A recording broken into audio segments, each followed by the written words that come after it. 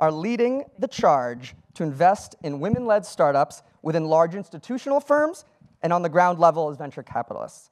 Today, we get the special treat to hear from two of those investors as well as a trailblazing entrepreneur. And with that, I would like to hand it over to our moderator, Reham Fagiri. Thanks so much, Kyle. Hi, everyone. I'm so excited to be here, and when we hear these stats, it's can be a bit discouraging, but I think the important thing is to really think about how do we bridge that gap and think about the solutions.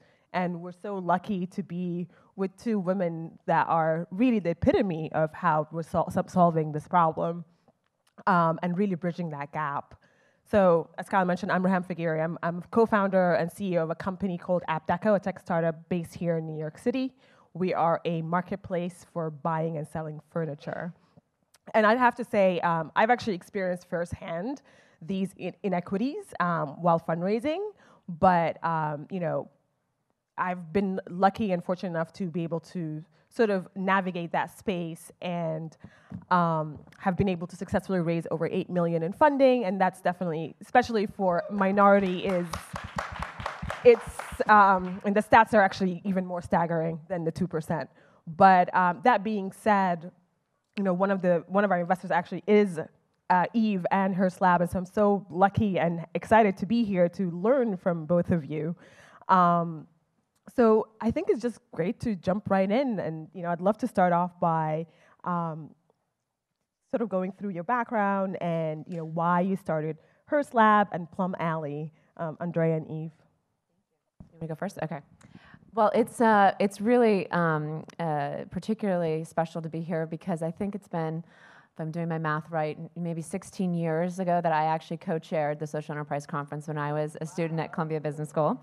And let me tell you, this is much more well-run. We were still in Uris running the conference. It was probably a few years in. And it's just, I'm so proud as an alum of Columbia to see how much the Tamer Center and the Social Enterprise Program has really flourished. And it's been really, really a special part of my life. And I would say my time here at Columbia very much shaped the trajectory of my journey, sometimes subconsciously, not always consciously, since having left Columbia, but really influenced some of the choices I made. So just quick background, had a traditional investment banking career on Wall Street even after business school, but I became very passionate about better engaging women as investors and had started my career in the tech bubble. So those of you who are in school now may not remember that, but started my career in the early 2000s covering technology companies and helping them raise capital, and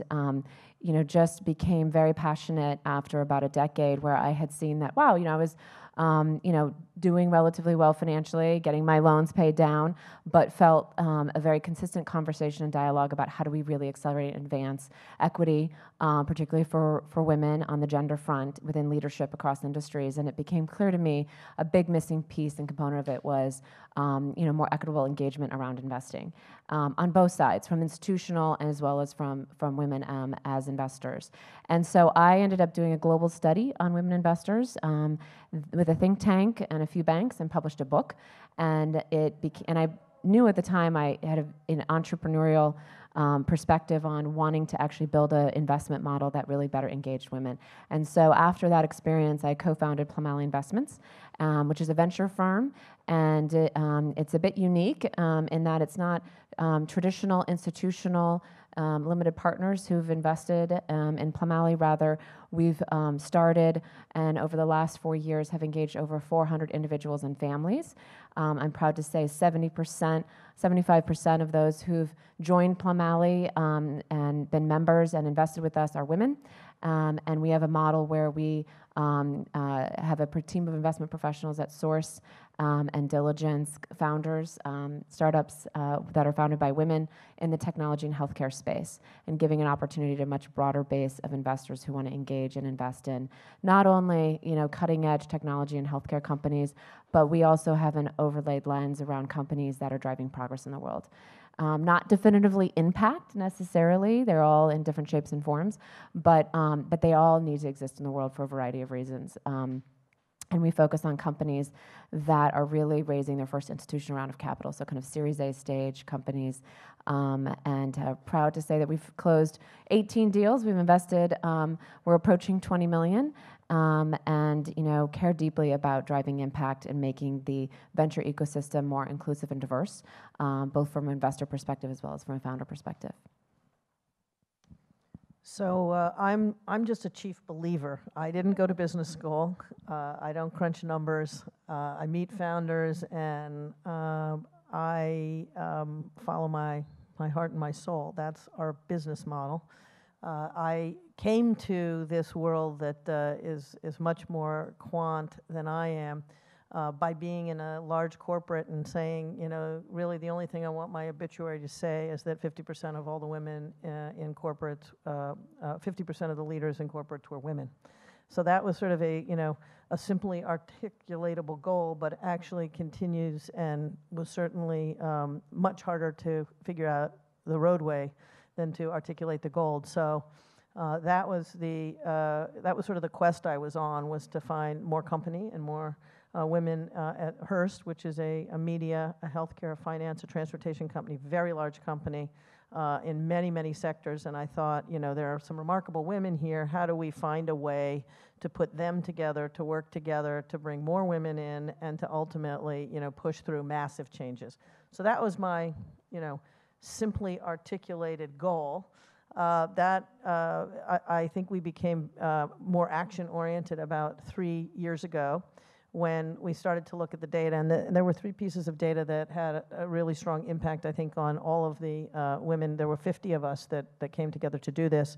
And the data showed that 87% better decisions were made by more inclusive teams, that 41% higher returns on equity were probable when a woman was leading, and that 6 times higher innovation as a mindset from all employees happened when you had inclusive companies. So we put all of that together, and then we surely found the data that Kyle mentioned, that only 2% of the venture, and as Reham says, less in the diversity context, money was going to women. And Carla Harris, who was at Morgan Stanley and is at Morgan Stanley, and I got together for breakfast, and we said, if we wanted to take on both of those, women and diverse teams, how could we do it in a manner that would be successful? And one of the things we determined was they needed a lot of time and a lot of help. So we got together and put together 2 labs, one at Morgan Stanley and one at Hearst, which would allow companies to flow back and forth and have more time, more money, and more support. That's where we began 3 years ago. I love the title of this panel. Where are all the female founders? They're everywhere. Like, they're everywhere. I see them as I walk in the park. I mean, they're everywhere. They're just a different breed of cat, right? You have to be looking for a different breed of cat. They have a different diet. They live in different places. They build different things. They run their companies like they run their lives. They work on products, not necessarily growth. They don't speak in numbers. They speak in ideas. And so if you think of it that way, they're everywhere. There's like no shortage of them. So, once we got sort of into this, it was really hard to decide who should be in the lab. And just to be clear, a lab is not an incubator, right? An incubator is where you think about some ideas and you begin to have, the development of some ideas. And venture, to be very clear, not to be critical, is all about making money. I mean, that is the primary goal of venture. That's a cat that's easy to understand. Their questions are clear, their motives are clear. I mean, I kind of like it, right? They are non-apologetic about what they're doing, and we learn a ton for them. But a lab is something entirely different. It's in the middle. So what we did was we said, if we could bring women founders into Hearst, which has 365 businesses, give them some money, give them anywhere from 9 months to 2 years, give them the time to build their products, connect them with this 50 group of women plus another 500 people at Hearst who are interested in participating, what would happen? Now, corporates are not good at this usually, right? They bring in kind of new ideas and new people, and they sit on them and they kill them, right? That's the typical model for corporate America. And we could go through, Disney, God bless them, tried hard. Turner, God bless them, they tried hard. Comcast, God bless them, they try hard. It's very difficult to do if you want to control it in the world of sort of P&L and large companies. So what we did was we made it very independent, and we are unapologetically pro-founder. I think when you're unapologetically pro-founder and everyone's clear about that, I learned that from venture, be clear. It's just that, some people would say, but Hearst has ownership and interest in these companies. I said, I know, but our model is that if we support them to do it the way they want to do it, we believe we'll actually do better than venture will. So fast forward, we've looked at 2,100 companies. We've chosen 23. We have 23 companies at Hearst in New York, the Netherlands, China, and about to open in the UK. Those companies are now worth, 3 years later, $450 million. $450 million. That tells me women are pretty good at business. I want to rest my case on that one for a minute. And Hearst's ROI on those companies is 75%. So, it's a different model, it's a different way of doing it, but our goals were to make women founders successful commercially, because I think in the end, that's what it's a good, now I'm back to the business school side of it, right? That's something you can all kind of hang on, number one. And number two, it was to have more women promoted. So in the last 3 years, we've put 5 women into quite senior positions at Hearst that no one had really heard of. They were incredibly talented, but just hadn't found their way around the structures of a large organization. And then third, we wanted to meaningfully disrupt ourselves. So imagine the elders at Hearst now beginning to see in a very vivid way. I mean, if they ever have the opportunity to have lunch with Reham, it's like, whoa, it's great, right? So, and it's great for the founders to have lunch with people who've run big businesses. So it's been that ecosystem that we've honed continually. And just to finish about the lab, we have 4 or 5 fellows at the lab who do all sorts of things like user interface and DevOps and sales help and consumer help. And then we have, of course, the scouts. We call them the Hearst Scouts, that help connect the companies into various companies. And they're in technology, they're in services, they're in content. We do all sorts of things. We really choose founders, not business lines. But the business line has to have something. We don't do washing machines because Hearst doesn't really know about washing machines. So we do something. So we have healthcare, we have finance, we have transportation, and we have content services and tech. That's the basic model. It's been extraordinary. In the last week, we've had 2 companies go from seed to Series A. One closed at a post 70 million. These were seeds, remember. They came in anywhere from 9 months to 2 years ago. A second one will be closing in November. Just got a term sheet from a extremely aggressive venture capitalist who's everyone would want their funding, and that's going to be a post at 50. We sold a company to PepsiCo a month ago, and we sold a company earlier to Tamer Media. When I say we, meaning we founders, right? We help them with the buy, the sell, and the decision making. So it's been there's not been problem raising money. Ironically, the one instance which was a minority company, not Rehem's company, that had a little bit of trouble raising money. We don't lead at Hearst after the first round, and I decided we were going to lead on that one. A phenomenal company, phenomenal growth, phenomenal team. And the minute, of course, we led, all the other bunnies came below, and they've got all their money now. That's the stunning thing. Classic FOMO. Yeah, right, classic FOMO. But anyway, that's what we're able to do as a lab, right? We're not a fund, we're not an incubator. We're an iterative process where people come to learn, be successful, and they've been remarkably helpful to making Hearst women successful, which, as you remember, going back to where I started, 50% of all senior positions at Hearst should be filled by women and people of color, and I would like that to be my obituary. So, Andreas, so also Plum Alley is not a fund, right? And it's also not a lab or an accelerator. How would you define Plum Alley?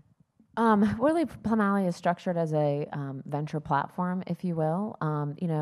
Traditional funds have limited partners. They traditionally are institutional investors, be it pension funds, foundations, endowments, some, high net worth individuals. But we, very intentionally getting started, felt so strongly that another fund in the ecosystem isn't going to change the game.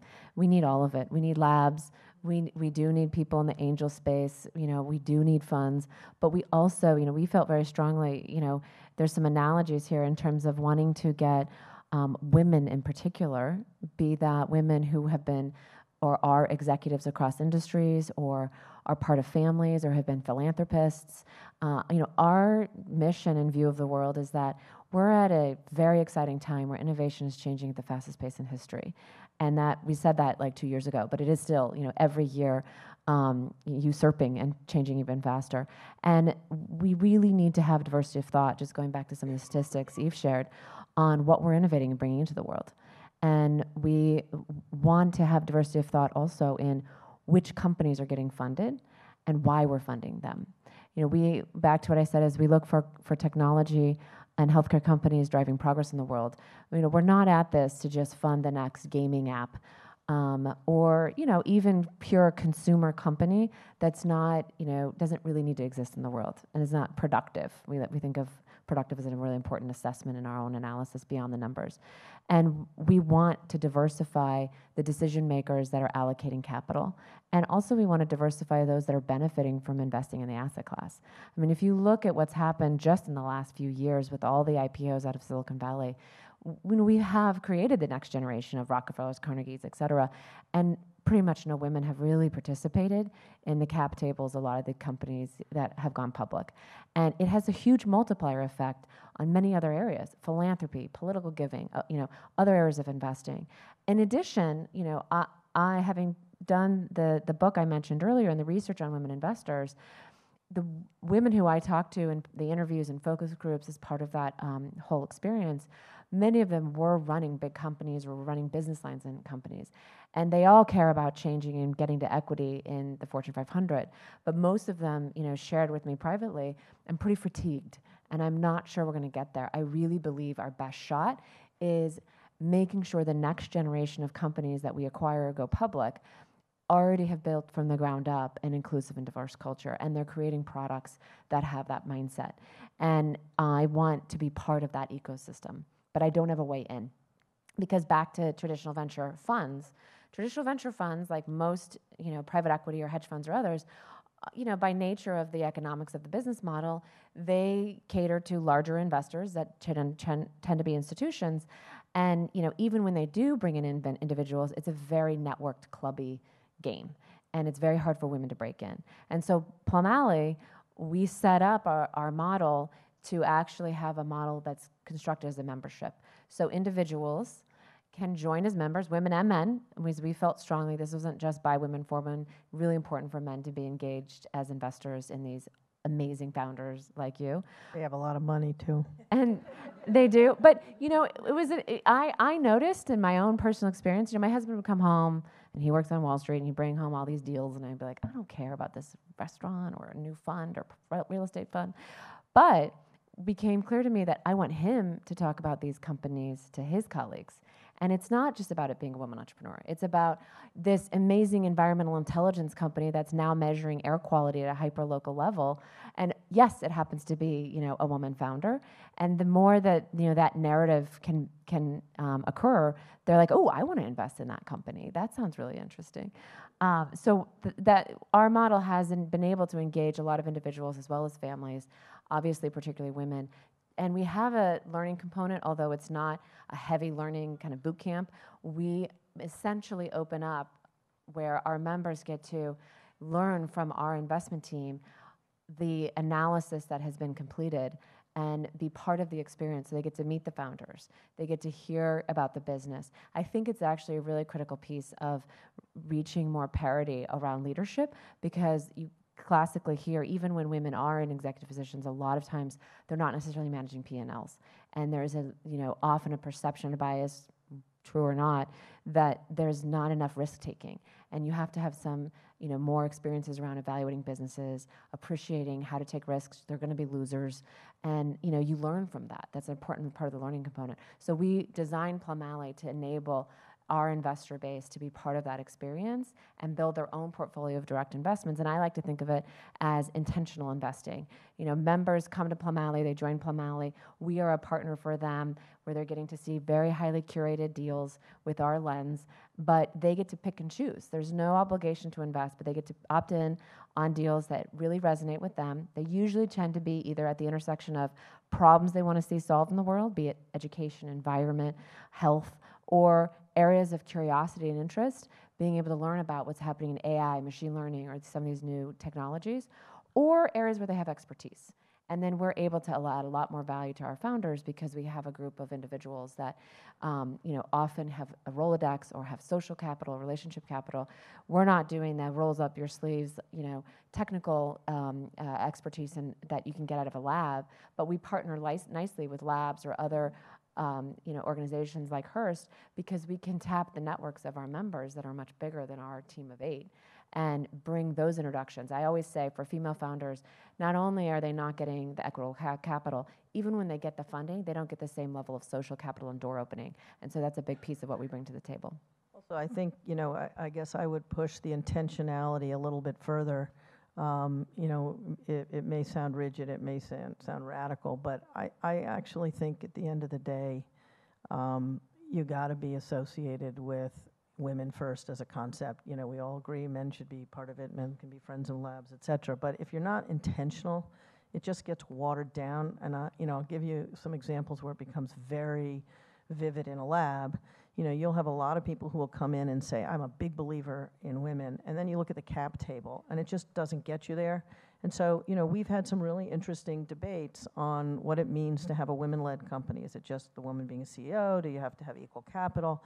And, we've learned a lot from it. But I will tell you, in, 100% of the times where the cap table hasn't been equal, when I say that equal, 51% or more, owned by the women, companies men exercise their rights, right? There's not a collaborative thing when you own 60% and she owns 40%. And so the places there have really been issues, and I would say the less successful companies in our lab have been where we haven't been as intentional in that regard. And then when you sort of shift back and you say, what does intentionality look like once you bring those companies in? So of the 185 people that have come into the lab, the statistics are really interesting. 60% are women, and 48% are people of color. Now, they don't have diversity programs. They don't have time for HR. They don't have time for, sitting around and, contemplating the navel on this issue. They are intentional by their actions, by their product, and how they run their companies. But in the end, it's that cap table and it's the leadership that allows the intentionality to actually deliver on the goal. And so, in the end, I've found myself more radical, and you can also look at some of the data we've seen at Hearst, where we studied through our Oracle HCM human capital management system. We have found a 67% lower turnover with women, particularly a little bit less with men who've had a connection to the lab. So if you're really talking about intentionality, yes, men are friends of the lab, and they've been critically helpful. I mean, Reham, you dealt with our logistics aviation people. I mean, they're all men, and they're magnificent, and we love them. But from an intentionality point of view, it is the women who have worked in the lab, who've touched the lab companies, that have stayed at Hearst and said, I'm investing in my career, I'm investing in a place that has seen some ability to recognize this. And that intentionality is moving me toward my 50%, as well as giving success commercially to these companies. So, again, I think the lesson from this is if we had 25 major corporates that had a lab and could get some funding and some support from a Plum and from a Sequoia. I mean, when you look at the venture that's invested in our companies, it's Sequoia, it's Fred Wilson, it's Index, it's Excel. I mean, these are big venture companies. It's not like we're foregoing any of those, but the intentionality of the lab is to make these women and particularly diverse leaders successful, and that just looks different. And I just think that unless we're really intentional about that, it does become a little bit, and when you need to make money and you need a certain return and you have a certain budget, sometimes it does make sense to be a little less intentional or to be more open to different ways. But I have to say I've really bought into that very slightly narrow definition of intentionality.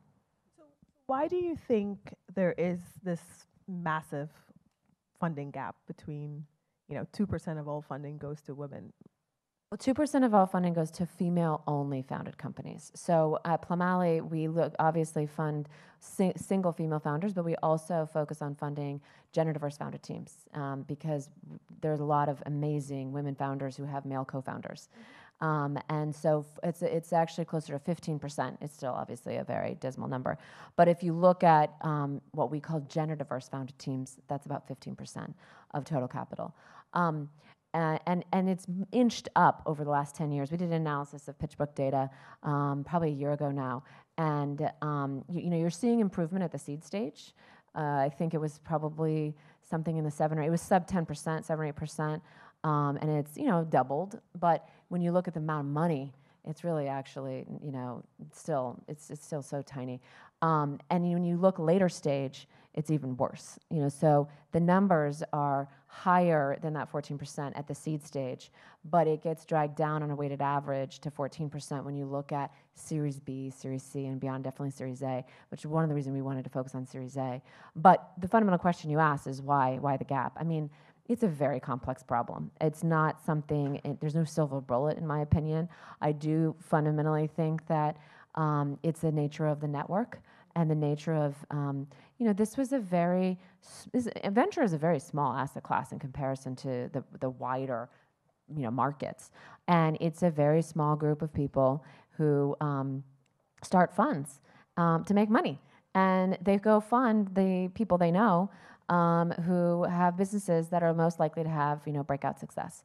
And they usually mine their own networks. And those networks tend to not be that diverse because the nature of the business, started in that relatively homogeneous, network. So I personally think one of the biggest challenges is just the sheer, challenges of breaking open the barriers within the closed loop network system, which is there's changes happening. A lot of funds in the last 3 years post Me Too have kind of brought in a female partner. A lot of good research showing that when you have at least one female decision maker, it drives better returns and more women get funded. So that's part of the solution. But we can't keep knocking on the same doors and expecting different answers. You have to create other funding models like labs, even just getting, at an angel stage, which is very important and organic, getting those companies, off the ground, either in a lab, in an incubator, an accelerator, or angel. And then we do need more, at every step of the funding chain to be intentional with how we're making sure that there's diversified sourcing on deals. And then you still have to address the bias of the evaluation on due diligence. I mean, Harvard came out with a great study, also probably maybe 18 months ago, on the way in which women founders are evaluated and the number of times they're getting asked risk-oriented questions or, downside, questions on, the business versus just tell me how you can make this $1 billion unicorn. And, so that unconscious bias in the evaluation process is yet another component. So there's a lot of complexities and nuances. I would add one other piece that I think we've noticed, and this is where a lab can help with sort of decks and how one puts forth the story to different people. But I think there's also just a fundamental, you all remember the yellow dress and the purple dress, and you just see it differently depending on how you see it. And I think the fundamental problem is that venture as a model is about growth. It's about growth in terms of valuation. And I think the problem with that is that, it's a bit more of a crapshoot. So if you're going to, put a lot of money into a crapshoot, you're going to do it with somebody you know. I mean, what we do at the lab is we create products. So, when venture folks say, well, is this a Series A? Is this a Series B? Where is this sitting? And I say, well, we have new products, medium products, and developed products. And was that A, B, and C? I said, no, well, we've had one that's gone from C to B. We've had one that's gone from seed to seed to seed to A. Well, what's the theory? I said, the theory is great products solving a problem that women have identified needs to be solved. And it's not about valuation without regard for revenue and profit. I mean, we at the lab, when I say we're, $450 million up, the most valuable companies are actually still at a cap, a note cap, or an early Series A at 20 or 30 million, and they're worth a whole lot more than that. But women who are profitable are not just out running the valuation scale, they're running the product. And so that actually is a different breed of cat again in terms of funding. Now, what I think we're going to see, and you all can prove me wrong here, in 5 years, is I think those companies are going to actually be more valuable than any of the IPOs and the unicorns. I mean, you're seeing it now with the IPOs, right? I mean, going out at one level and, falling 30% and, creating serious problems on a whole variety of levels. I think when our lab companies go out and are successful, that you're going to see products that really work, products that people really want to use, and products that actually change the way people live. And so that's sort of our bet. And I don't know that that's a Series A, B, C issue. That's you love all your children the same, but they need different things at different times. So that's sort of it's a different model altogether. Until we get to sort of, venture coming around and saying that might actually be right, I think at that point you're not going to have any barriers. So that's kind of my 5-year, vision of where hopefully it goes. I mean, it sounds like also just from a funding perspective, just thinking about new models of funding, period, right? So venture has sort of been the traditional way to raise capital, but now there's other ways. And I think like opening that up and people knowing about it. I think that's such an important point because, venture, and back to Eve, what you said at the outset, a venture is a very specific type of capital. And I do see a lot of companies that are saying, oh, I can't get venture funding, but they're not venture backable businesses. You really have to understand what venture is intended to do. Venture is intended to outperform the public equity market where they're yielding higher returns because there's higher risk, higher upside and downside, and they have limited partners that they too are running a business that they have to answer to those shareholders in terms of the LPs in the fund and generate returns and demonstrate that it was worth putting their money there versus somewhere else. Not all businesses are going to grow like that, and not all businesses, are really appropriate for venture funding. And so I think that there's a huge opportunity for more innovation in capital sourcing for businesses that may have a longer runway in terms of how they grow, or there's, I think, there's some areas, and this has kind of had fits and starts over the last 5 to 10 years, are, revenue-based financing that may be more appropriate for certain types of businesses that, may not fit the typical mold of venture. So I think there's a lot of exciting areas to innovate around venture. I think one of the things you've gotten at the lab is you're not beholden to LPs, so you can be patient capital, if you will. There's a need for that, especially when we look at just so many really, really important problems we're trying to solve in the world. And, that takes time to build those thoughtful products and technology, prove them out, and not try to gun for it and, just to drive up valuation, but to actually thoughtfully build a product that you can test, get approval, whether it's a healthcare product through the FDA or other products. And I think there are increasingly foundations and families and, sources of capital that are playing in that space because they really may be more of a 10-year or maybe even a little longer in terms of being able to hit an inflection on growth versus venture is traditionally 7 years. And that's because you raise money, you tell people, I'm going to take your money, I'm going to take $100 million or $500 million, and I'll return it at 3x in 7 years.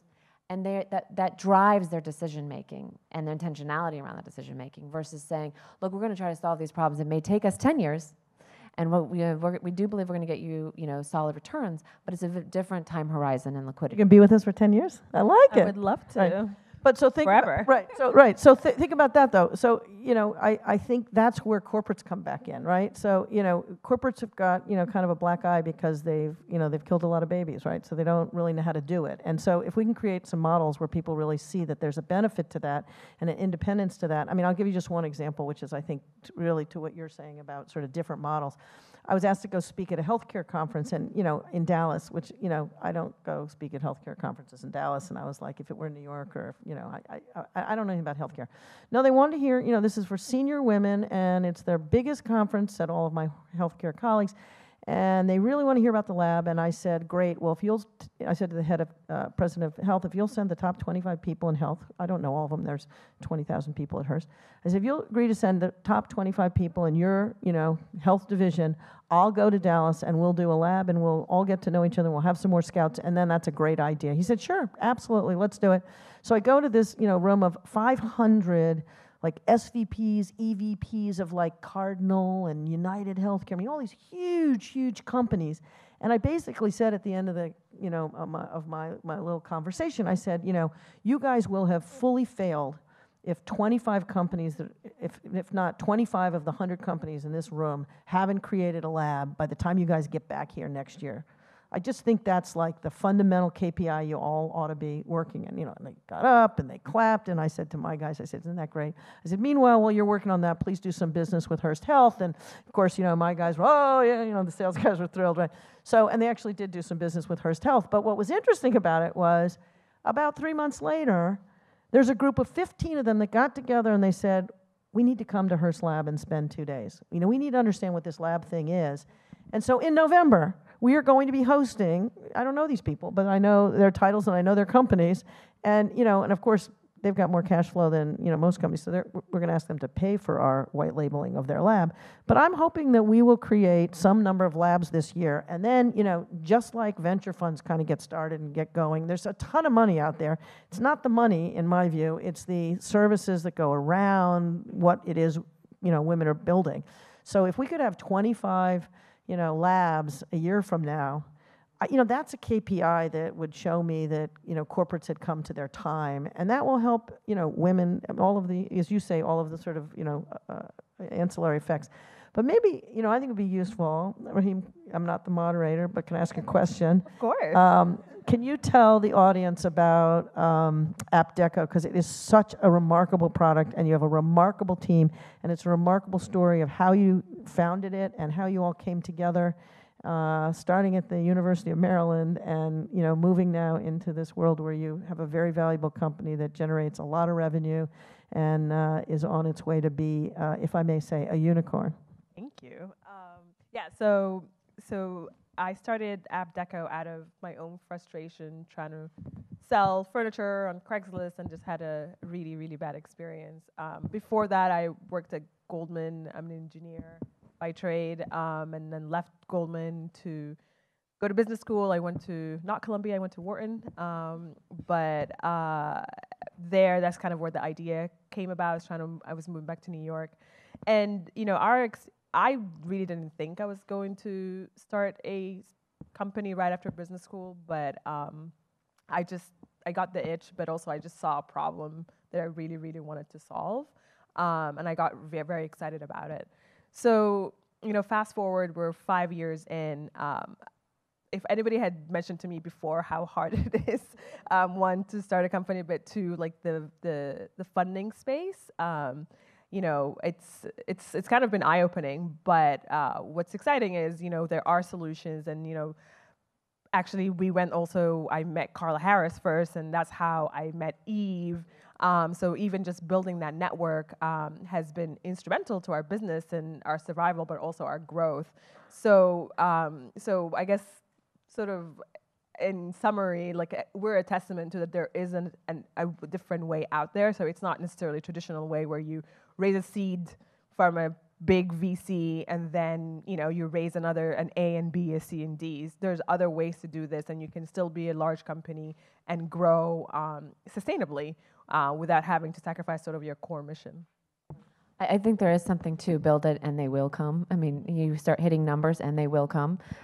You just need the right environment to kind of start to hit those milestones and inflection points, because eventually, once they being traditional venture funds are all about the numbers.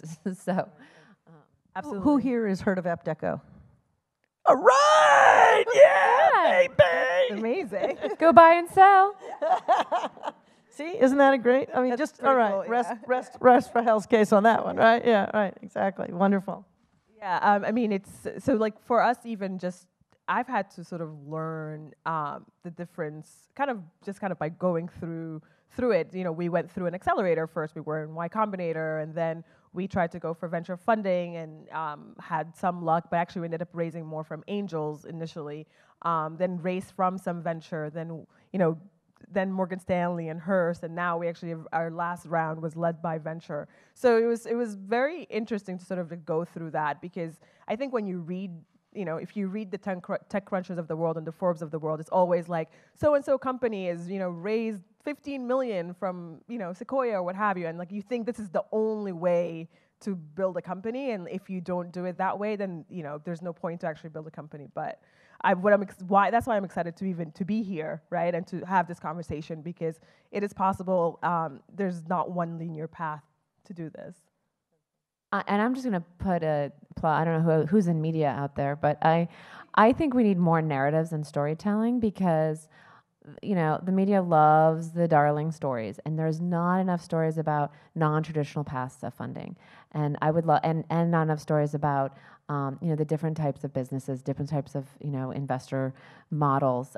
So I think that if any of you are in media, we really need to reshape the narrative and also shine light on the different paths.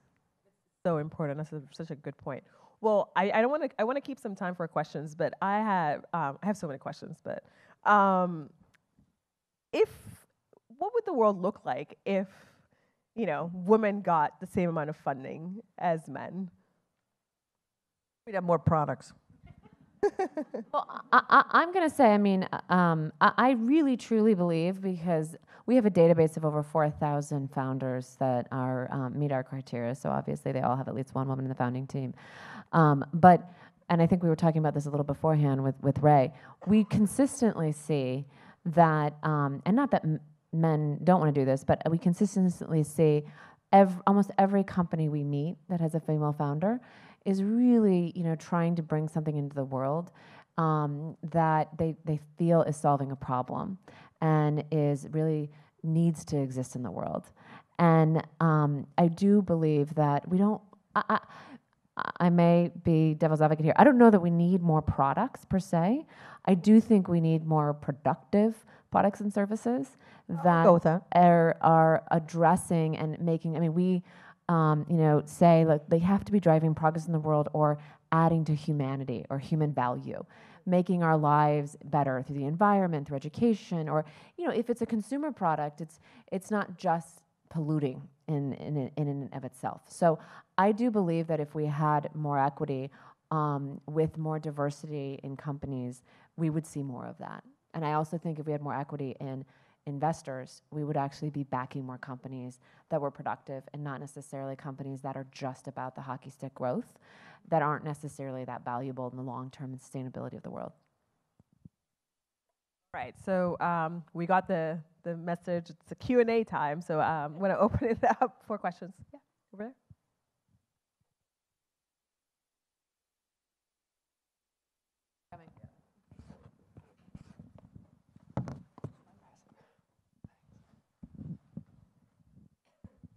Hi, my name is Michael Smolens, the founder of .sub. It's a technology business in language to enable video created in one language to be available in other languages. And you keep talking about the world, but in more than half of the world, women aren't even part of society. They can't drive in many countries. They can't do a lot of things. So we're talking here about the US market and the Western European market, but when you want to really deal with the world, which is where 7.6 billion people live, there's a lot more fundamental issues of women equality than there are women on the board or women founder. So it's very important to realize that when we're attacking this, which is very important here, there are bigger problems or different problems to be solving globally. So I want to tell you about a company that is in the lab that has actually taken on something really critical that you're talking about. It's called Power to Fly, and it was a platform for women engineers. And particularly in the Middle East, where there's been, obviously many more constraints on what women can do than other parts of the world, Power to Fly has become a lifesaver to women who are educated but who are now not allowed to leave their immediate surrounds unless they have the permission of their husband. And so Power to Fly matches engineers with projects and with companies, and in the last 3 years they've had 552 women involved in engineering projects from around the world, connecting them into actual projects which technology has allowed them to participate in without it being inappropriate culturally, and also netting them quite significant sums of money. So I hear you. I think that's a really critical question, and we look for companies all the time that are global. I could tell you about a skate park that launched in rural India, in the central India, with the lower caste and the upper caste, that one of the rules is that women have the rights to the skateboards before men. The second rule is you have to go to school that day in order to use the park. And they've changed dramatically everything in their village without anything else because of those two rules. So it's very possible. A really important point.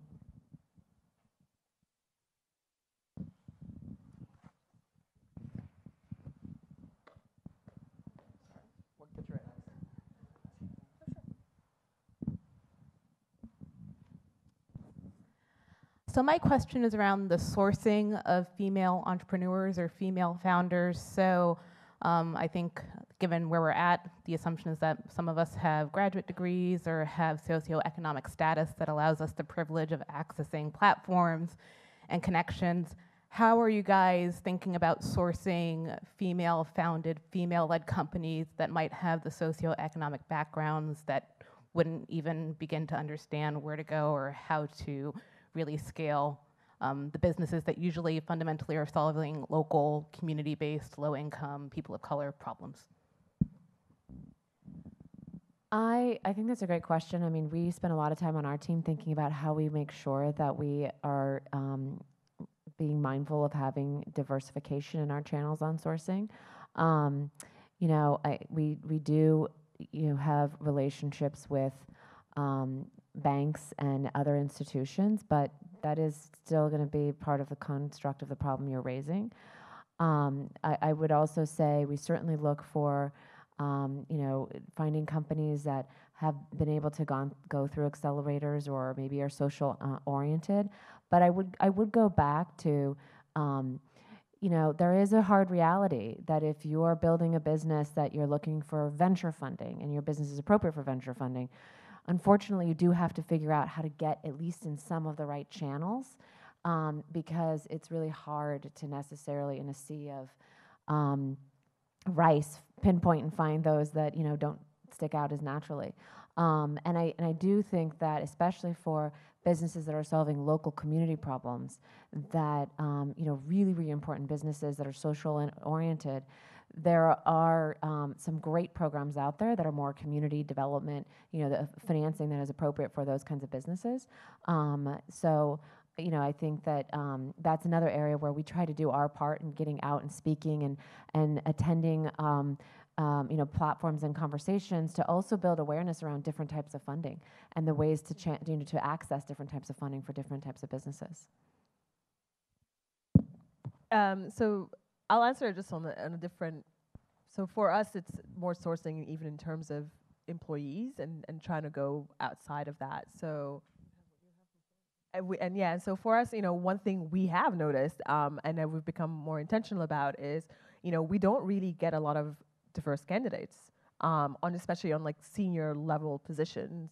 So one thing myself and my co-founder have sort of been talking about is how do we go into these communities and make sure that we're it's kind of like a self-fulfilling prophecy to some extent, right? People are interested in startups or kind of like know about the space and know the upside, et cetera. So like, how do you go beyond that? And so that's something that we have been focused on and being intentional about. And I think that's sort of part of that too, because if you can get diverse candidates to work in startups, they will see that it's possible for them to also start their own companies. So I think like this is also another way to solve that problem. Really good point, because it's also the network effect of being also then having the relationships of the funders. I mean, if you really look at, and there was a great article that we often reference in Fast Company, I think it was almost dated back to like 2014, but it really looked at a Y Combinator cohort that Dropbox was in.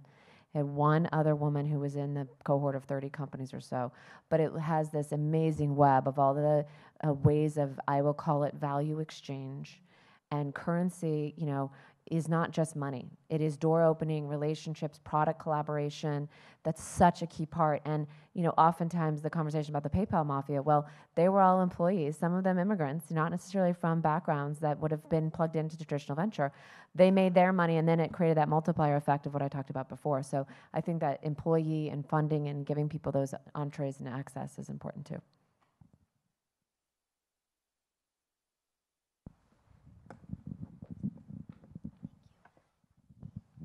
Hi, my name is Linda. I am the founder of a platform that's actually for women to support women, and I'm really inspired by what each of you are doing. So I'm really inspired. So my question is, in regards to changes in funding models, I was wondering if you could touch upon your experience with B Corps and sort of the new trends and funding differences that you've seen in that realm. I don't know. I would say, I mean, there's certainly a lot more happening on B Corps, which I think is fantastic. I don't know that I have a lot of examples of other types of financing specifically for B Corps, but I can tell you we see more and more B Corps. We certainly see more funds that have in the venture space. I don't know. I hate to use the word impact orientation, but I would say orientation towards B Corp or oriented companies. They may not all be B Corps, but I think there is this growing. I mean, look, when you have Larry Fink writing the op-ed in the New York Times, and when you have, Morgan Stanley and all these big corporates now having impact platforms, people are really, I think we're still in the early days of this journey of moving from philanthropy to impact to something more. And I think you will continue to see more dedicated sources of capital that are backing businesses that have a productive orientation. May not all be defined as B Corps, but a lot of them are, even if they don't have that certification.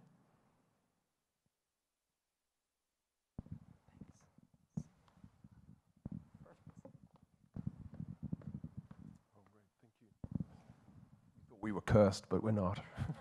I'm Jeff Trotter, an aspiring social billionaire. I label myself. A shameless plug. Billionaire. Social billionaire, yes. Nice. I like that. Awesome. Basically, to positively impact 1 billion lives through the work I do, socially and environmentally. And a shameless plug for a gender diverse, co-founded consultancy agency that can really help you and your clients with their narrative shaping. Group called Grounded World, based here in New York City, and I can talk to you a little bit more about those later, but at grounded.world you can find out all about them. A question, or two-part question. There are many organizations that I'm aware of, again, gender diverse, women-led for sure, that are in a community called Zebras Unite.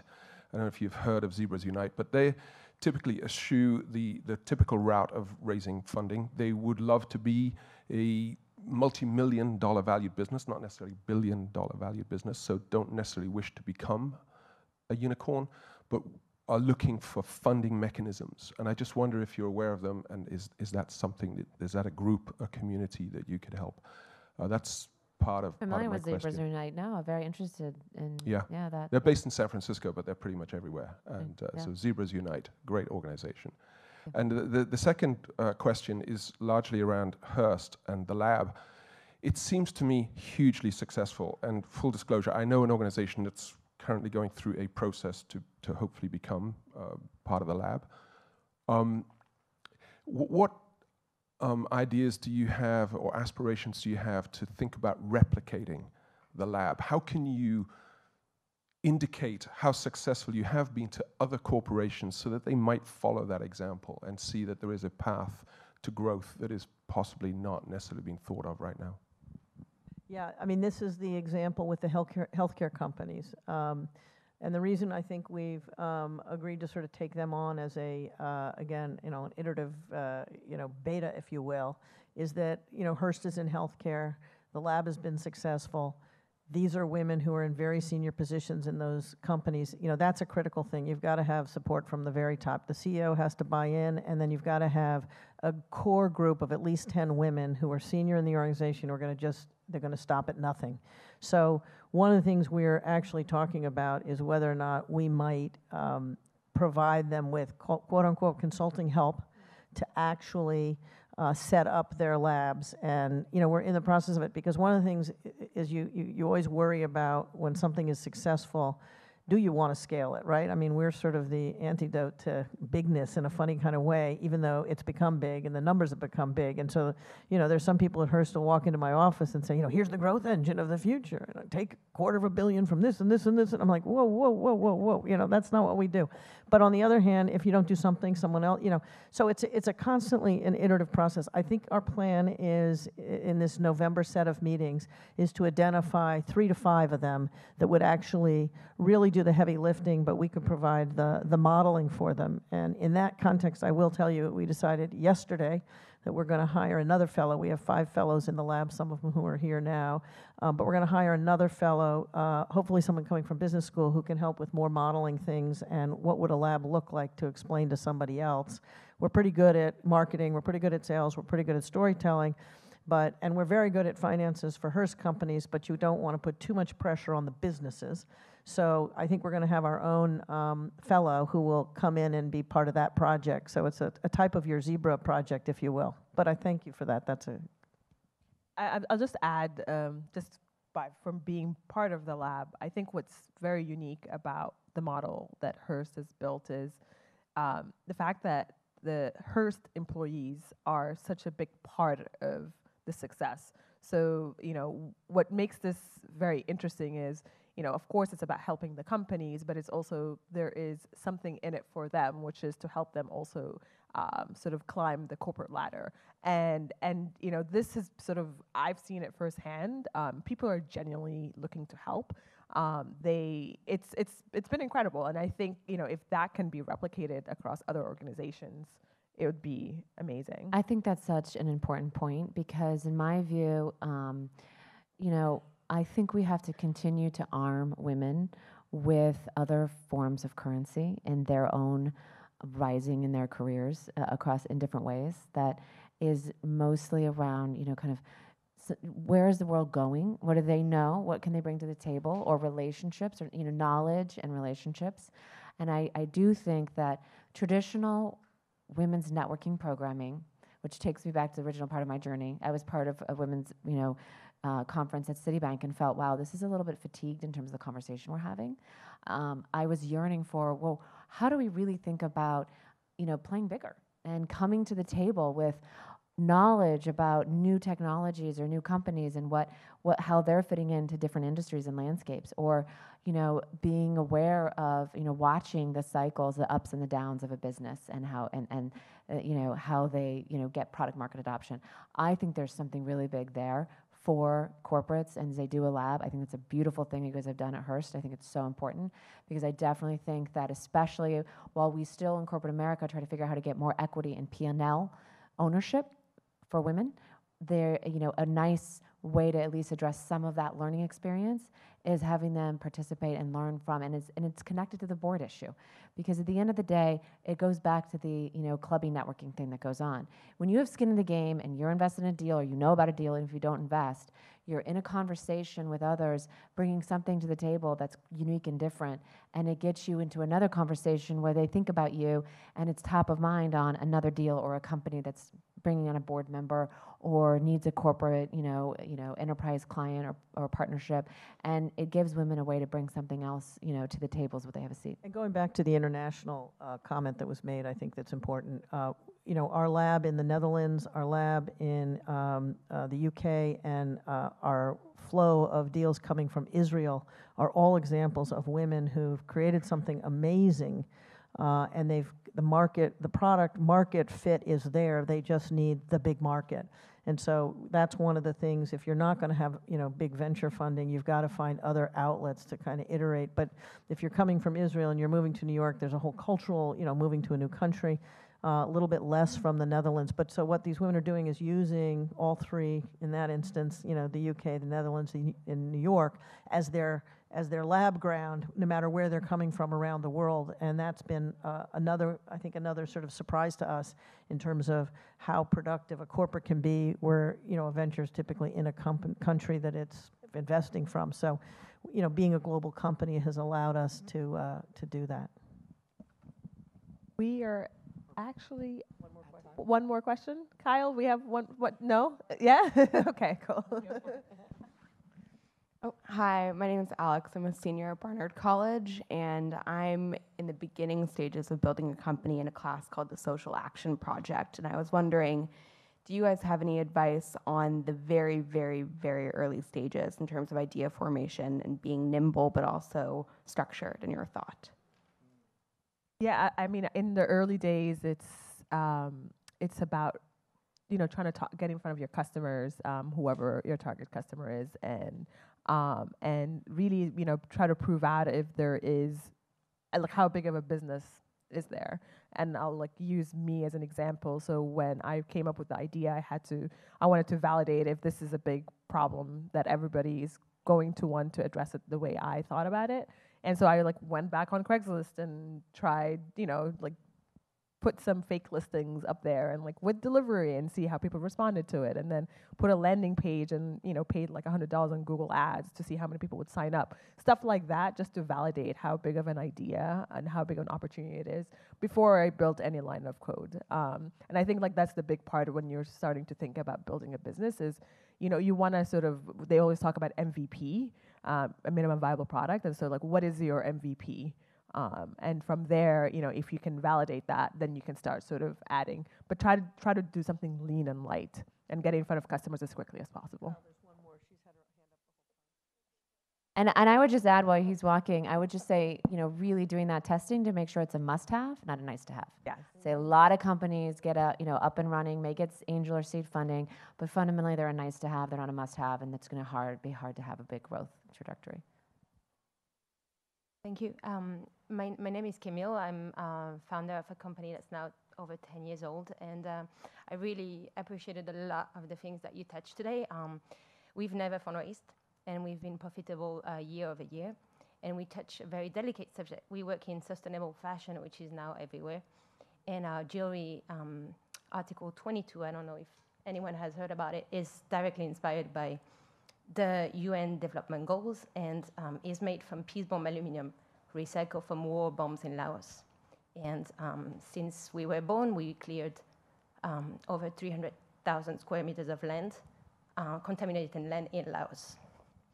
So really strong subject. And we've grown year over year, and one aspect that you've touched here is about the idea that investors need to go.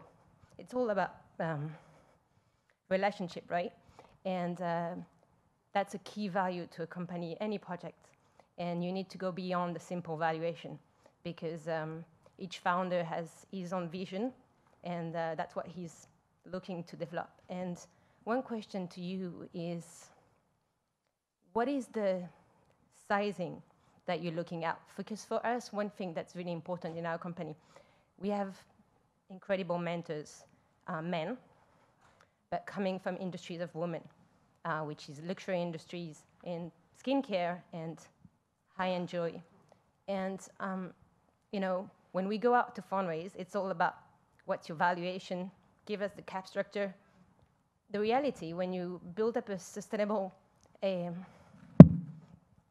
supply chain with people that are working so remotely, and I can tell you that very big fashion company are trying to do so, and it's going to be really hard for them to bring people in so much remote areas to create actually really strong and true sustainable supply chain. So these are all actually a brand like us have built year over year, and that's the value of the brand. So I was reading a little bit online, and all of this is for us. In general, it's not about the money that you're going to fundraise, it's about the people that you're going to bring in. And with a little capital, with a strong ID and a very strong engagement from consumers to, this is what's really important, this is what we believe in. So it's not about how much you fundraise. To my point is, what do you look, because I see minimums of company sizing, which in our case, when you talk about sustainable supply chain, is not specifically adapted to a company that we're trying to create. Not that we will not grow exponentially, but it's not adapted in the short term. So my question is a little bit about sizing of the companies you've invested, in relation to, I'm sure you invest in companies that are not yet profitable, but are small, others that might be much bigger. So it's a little bit, Well, I mean, I can talk about what our focus is, but I would say, to get at maybe what part of your question is for you as you think about the right investor base, and I don't know where you are in terms of numbers. It does go back to, and you made the point on fundraising and valuation.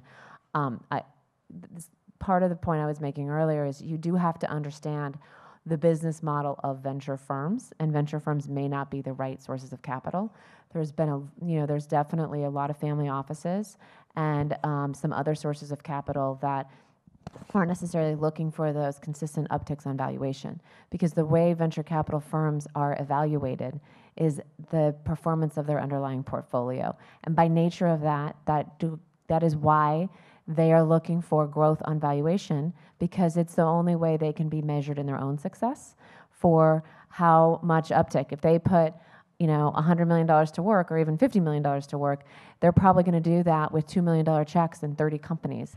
And those $2 million checks on companies that have valuations of, say, I don't know, 20 million, they want those 20 million valuations to go to 50 and 100 and 500 and have an exit. They're looking for companies that can have somewhere between a 5 and 10x.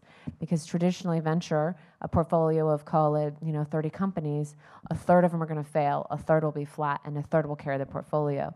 And so, I personally think we're not going to change the venture model. The venture model exists for a reason, and it's not a bad one. It's just you need to understand the nature of the beast and whether you fit within that, or you need to fit within another, form of capital sourcing that is looking for different returns because they're evaluating things in a different way, which may be, foundation, PRI money, or it may be family office money or labs. I mean, you guys are obviously looking for returns too, but may have a longer time horizon. You're not measuring it in the same way. I don't know if that's helpful. Yeah, for sure. Perfect. Well, thank you, everyone. Thanks, Steve. Thank you. Thank you.